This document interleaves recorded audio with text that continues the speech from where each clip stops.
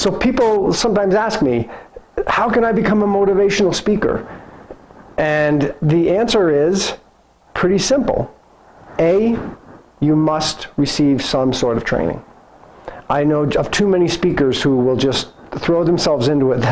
They'll get up in front of audiences and they'll tell their story.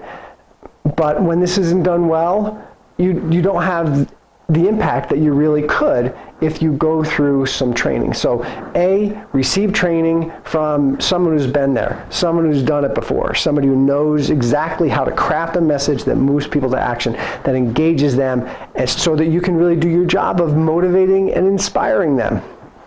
So besides training, you also need to understand what problem you solve for someone. Because you know what?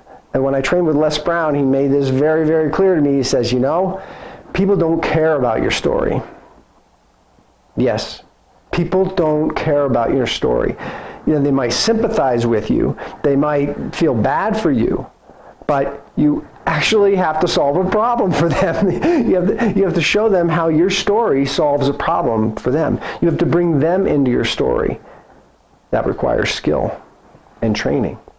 So get the skills by getting some training, practicing, learning from someone who's done it before. So that's how you can become a motivational speaker.